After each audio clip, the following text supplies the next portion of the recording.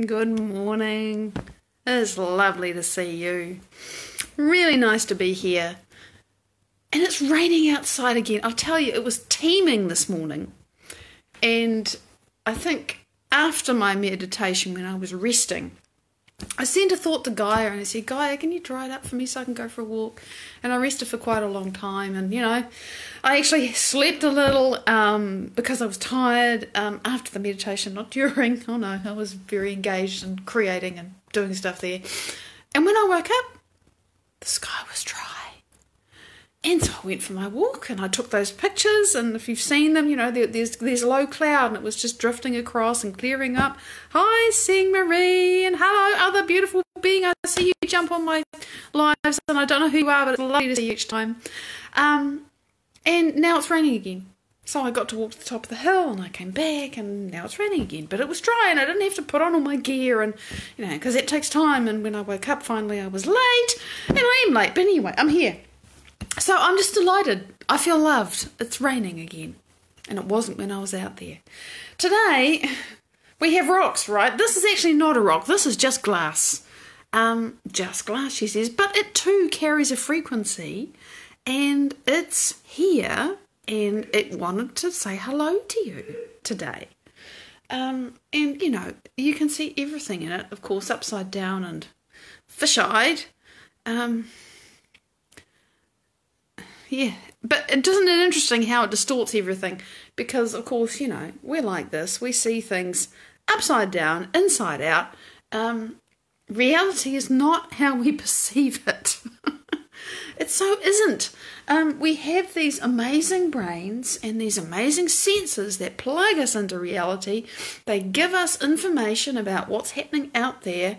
And each one of us has this amazing brain that takes all that sensory information and makes sense of it according to what we have perceived and experienced before. Our brains match patterns. They match this with that, and they say, this is like that, and this goes with that, and okay, I understand it now. I've seen orange before, so I know what orange is. This, on the other hand, is blue. Okay, I'm going to show you the other rock before I start raving. Good morning, good morning. And this is a slice through, obviously, a quartz geode, and it's been dyed. They don't come in this colour. And I never would have bought a dyed slice, but this was given to my husband by somebody who worked with us as a teacher in a meditation sort of training circle for people who are developing their psychic gifts many years ago. And he gave it to my husband, and for a long time nobody else even got to touch it. But things changed, energy shifts, and here it is. And it really is quite like a portal. It's quite powerful. You can, you sit with meditation and it's like, oh, this thing is, broadcasting to me. Good morning, Andrew. Good morning, gorgeous people. I don't know who you are, but I recognise many of you, and whether you've been here never before or before, it's just lovely to share with you. So if we catch the light in it, there you are. That looks beautiful. Jordan, it's you. It is beautiful. Just a reflection of our beauty together. And I love the detail. Let's get a little closer. Yeah, it's lovely. It's even, when I look at it, very faintly heart-shaped, okay? Mike, yeah, it is a lovely portal, isn't it? It's just, and I love, there you go, I love catching the light inside it. It is. It was very much a portal stone, is what we used to call it. And you would sit with it and kind of feel, ooh, Now, of course, I carry a lot more energy anyway, and I do things in meditation which is like blasts me out of the world, and crystals and things are beautiful, but what I understand now is that there is so much more energy available to me through connecting with the quantum, the unified field, than I'm ever going to access by sitting with a crystal. And I adore crystals, okay? It's just that I have more direct access to the energy that's available to all of us now. But I love sharing crystals because they're beautiful, and and beauty elevates energy, and it gives everybody a chance to come on, an opportunity for me to say, hi Terry, love and peace indeed. So here I am inside and it's raining. And you have to understand why that's significant. If you didn't hear the beginning, it's significant, and I'm feeling loved. So Today I want to talk really about letting go, and about how we can't pick and choose what we hold on to. And I mean, this is close to my heart because I'm moving into a new life, and I don't mean I'm moving house or doing anything dramatic. I mean that I'm becoming somebody utterly different within. And of course my life is changing outside. But I observe that a lot of people that I'm close to and or working with are in the same process. It seems to be happening a lot. Jen, good morning, sweetie. And maybe it's because of the time of year. We're coming up to a solstice, midsummer here, midwinter on the other side of the planet. There's the interesting planetary alignments, which I really don't endorse a lot of the stuff that's wrapped around them, but there is a physical, energetic, electromagnetic input that we get from the solar system, that we get from the heliosphere, that we get from all the stuff that comes from the sun, and I do actually feel that is having a very palpable effect on the whole of humanity right now. It's making a lot of stuff fly off, fall apart, disappear, and dissolve into dust. The truth is easier to access. But to do that, you have to really be willing to let go of what is not you. Is just as important as your yes. And, you can't, for example, move into a life of feeling loved and whole and abundant and everything else if you are holding on to your pet trauma that you've used to define yourself for however long. You can't hang on to that and move into a new life. Abigail, it's you, honey. Oh, fantastic. Yeah. Being able to love yourself, be able to like yourself, be able to enjoy yourself a whole lot more than you, that's such an achievement. It doesn't just happen. We have to let go of our old selves. Eves, it's lovely to see you. It's like a little reunion every day. We can't pick and choose. I'm either all in for who I'm becoming, or I'm staying with who I've been. And I know that sounds very polarized. In practice, as I often am talking about, you and I, both, all of us, are flip-flopping, right? I know I want to be, but oh shit, I'm just being that thing that I used to be for however long. It's this constant to and fro in 3 dimensions, because that's the journey, that is the human experience. Who am I choosing to be in this moment? So when I'm talking about this kind of more polarized, I'm either this or I'm that, that is my intention. That is my determination. That is my beacon and my driving internal force that says, you have to let go of this, Maddie, if you want who you're becoming. Oh, I'm so glad, Abigail. Yeah, that's what I'm here to do. And it's interesting when what you're here to do continues not to conform to all the patterns that people put out. You think, no, still no. I don't know what the pattern is and how it's supposed to grow and evolve. I just know that it is. Not even that it will. I just know that it is. And my no is this great compass that says, no, not that way. But follow this breadcrumb. And it's all, But it's interesting that it brings up fear, because I want to find a nice little pigeonhole and be in there and know what to do. It's like, no, you're creating something new. Let go. Let go. And I can't hang on to all kinds of aspects of who I've been. I have to open my heart. Again, this morning, all of this old, nothing to do with this lifetime, so much old pain. I can't hang on to that if I'm going to be who I'm becoming. It's not part of that future. And, you have to choose sometimes very deeply to, it's not go through this stuff, it is let it go. We get very And I'm not really speaking about me, but I know that, because I refuse to do this now. But I know that there's this big, you got to go through the pain, you got to dig into it, you got to dive deep. No, I won't endorse that.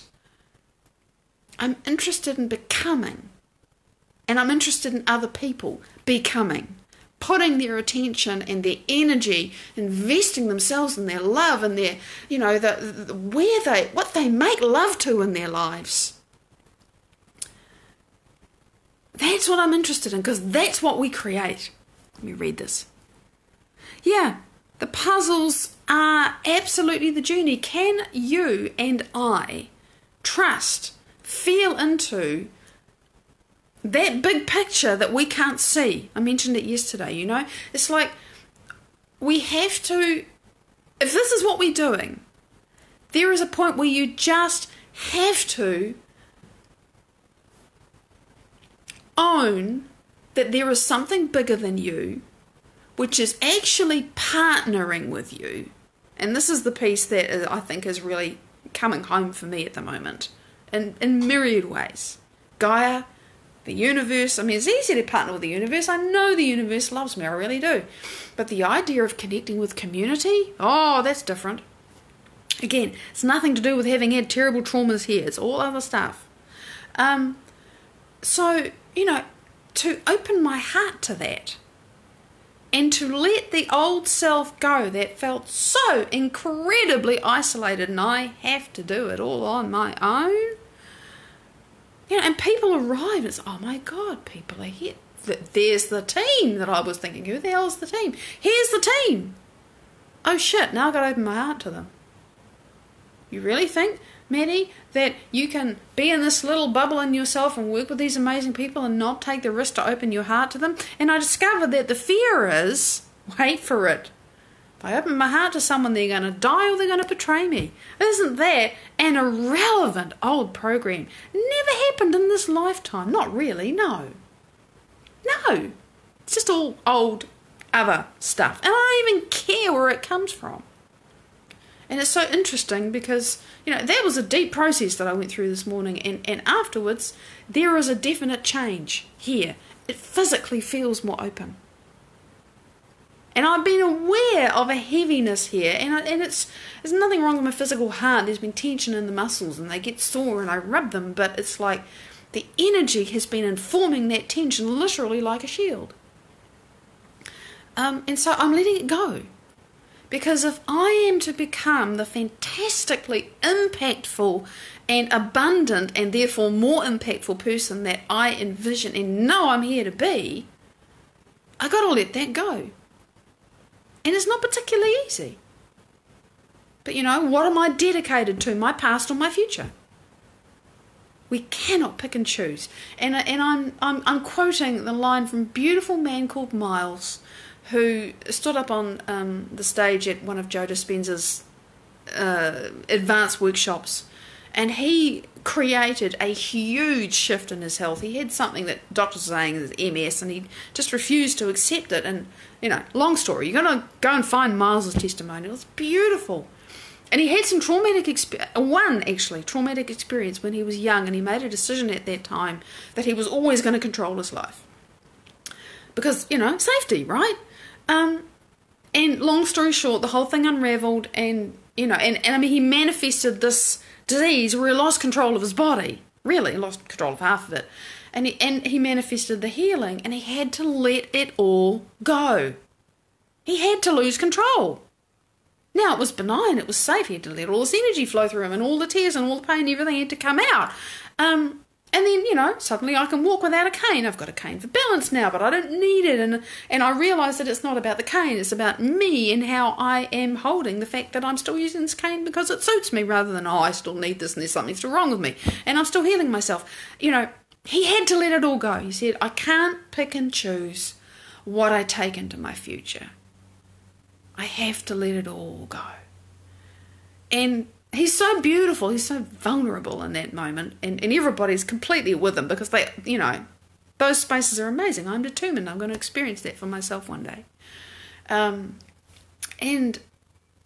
And it just come to me, you know, I can't hang on to the shreds of my past that are so precious to me. I'm not willing. No. If I'm going to become the new person, I'm either all in to become that or I'm not. You can't, you know, there's no middle ground in this regard. There is constant flip-flop. There is constant, who am I going to be? But you really got to know who you're going to be. And if you don't know, that's fine. Remember, that's a process to get to know who you're going to be. And of course, the more you think, well, there's this little piece that I know about who I want to be, and so I'm going to move into that. And as soon as you do that, the stuff that comes up in you, the resistance is, you know, oh, well, this is the piece of me that doesn't want to trust people, that doesn't want to feel safe in the world. Hell no, it's dangerous here. God, such a story. And I don't mean in my mind, I mean in my body for so long. And it still fires up really quickly. But I'm aware of it, and I just won't continue to endorse that anymore. So, you know, this constant dialogue between past me, future me, who am I choosing to be, and the tools that I have to use, of course, to move from one to the other. And for me, as many of you, probably most of you, all of you know, the only tools that work for me are these beautiful tools that I've learned from Dr. Joe Dispenza, who's done the research and explained it all, the science, you know, of how the brain works and how the body gets stuck in the past and how we program ourselves and therefore how we can uncreate what we have created. And that's what I'm doing because it works. And, you know, those of you that have taken what I'm learning and sharing and applied it for yourselves, you know perfectly well that it works because you tell me that it does and your lives are changing. And, you know, that's such a blessing for me to be able to create that with you. Walking into the unknown as I do, thinking, how's this going to, you know, the answers are starting to come. So, to move into the life that you desire, just realise the bit that I haven't talked about yet. I'm reminded of something that Joe says in an interview or workshops. You know, I've heard him say it a few times. Maybe it's just I've heard the same thing over more than once. So, you know, people always say to me, you know, what's the secret to being happy? And he says, stop being unhappy. And you think, what? And of course, that is simple. It's not easy if your brain is conditioned to it and if your body's used to it, and then you discover how addicted you are to being unhappy, how accustomed and how familiar it is to you to be that way.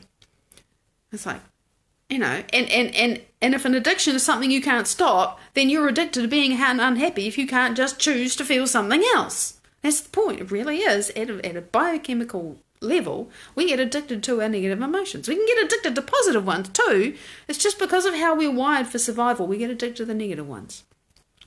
So, you know, you mean I can just stop being my old self? Yeah, you can.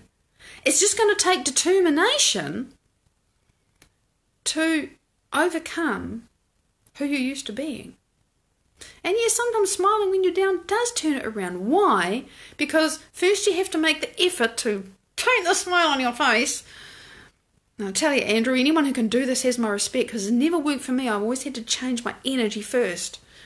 But if you can find a way to paint the smile on your face and actually generate the feeling that goes with it, or put your awareness on something that you are used to smiling about, what are you doing then? You are taking your attention off the thing that you're sad about.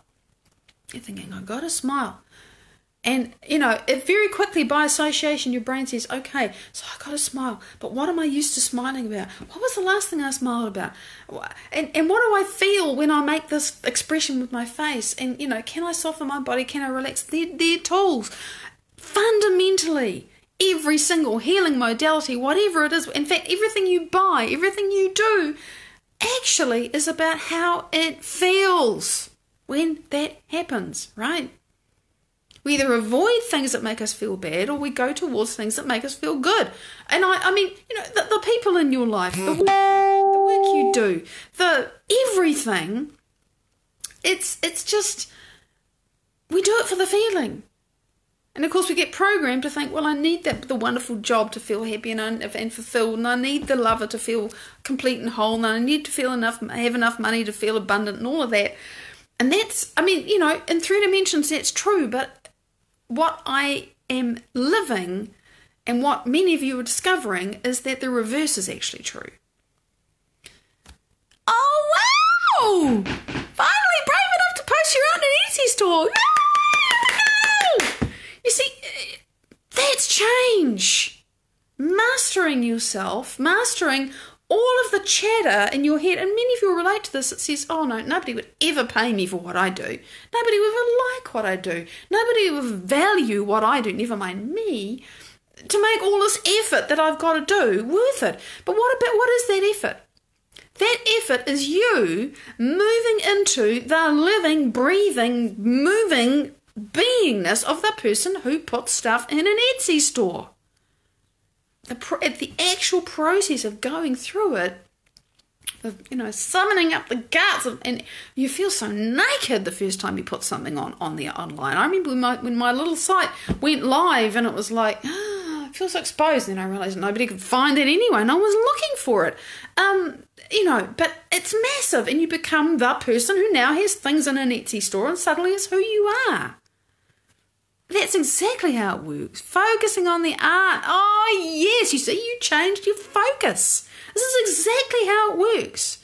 And it took will, didn't it? It took determination to focus on what you want and what gives you joy and what vibes you up, and to stop looking at all of that and listening to and embodying the old stuff that used to stop you. You are no longer that person.